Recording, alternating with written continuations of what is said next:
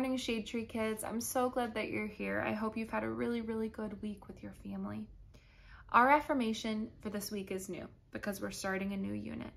It is, my heart is open to the wisdom and teachings of this world, which is a really good way to kick off the summer. So our lesson today is on Hinduism, which I'll tell you more about in our story.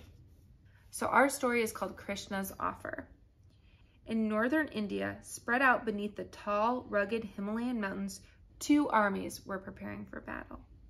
On one side were the Arjuna and his 4 brothers who were all brave and righteous warriors. They fought to gain back the kingdom that was taken from them unfairly. Their army was very small, and it didn't seem like they had much of a chance to win against the legions that were on the other side.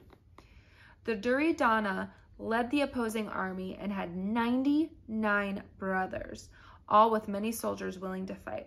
The Duryodhana had used tricks and treachery to take the kingdom away from his cousins, and he was determined to keep it.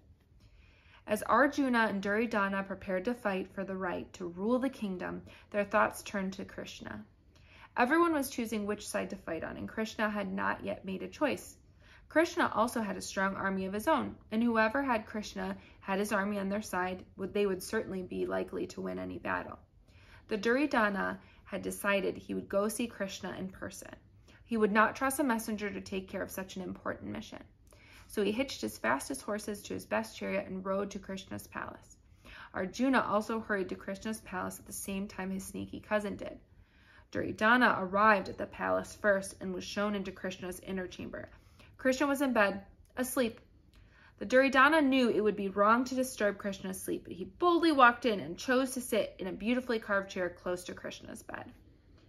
Just a few moments later, Arjuna was shown into the room.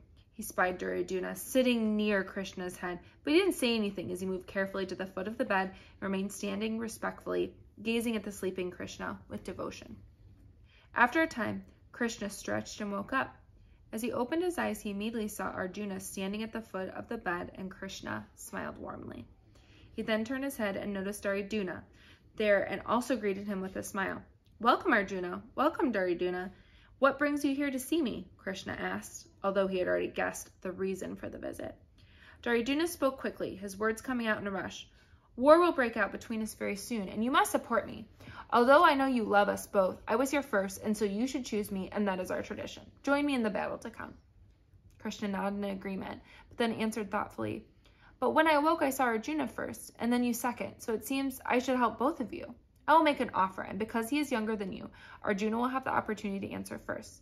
It is also tradition that when given favors, the youngest gets the first choice." Duryodhana knew this was true and couldn't argue. He forced himself to remain silent while Krishna explained the offer. But Duryodhana gripped the arms of the chair with fierce tension and held his breath as he waited.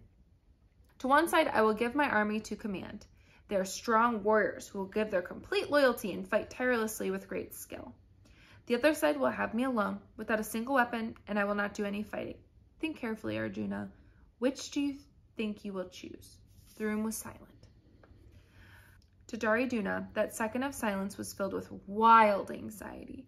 Arjuna certainly would choose to have Krishna's army. It would be crazy not to. And then he and his brothers would only have Krishna. Krishna's presence would be nice, but Duryodhana was more interested in victory. How would he explain his brothers that they had to go and fight against Krishna's undefeated army? Krishna could read the hearts of both men. Duryodhana's anxiety was clear to him as Arjuna's strong determination and Krishna's love for both of them was unchanged. The moment of silence was actually just long enough for Arjuna to take the breath and form the words, "I choose you, Lord Krishna, even if you carry no weapon." Duryodhana breathed at last, and he couldn't believe his luck. Arjuna was a fool. He accepted Krishna's offer of the army with obvious joy and raced his chariot away from the palace to carry the news back to his brothers. When they were alone, Krishna asked Arjuna, "Why did you choose me over a mighty army?" Arjuna answered with a deep feeling, "I have always wanted to be like you. My heart wants nothing else. I wish for you to drive my chariot and be with me always. With you by my side, victory is assured." So the end of the story is that Arjuna's army was victorious in the battle, so he won in the end.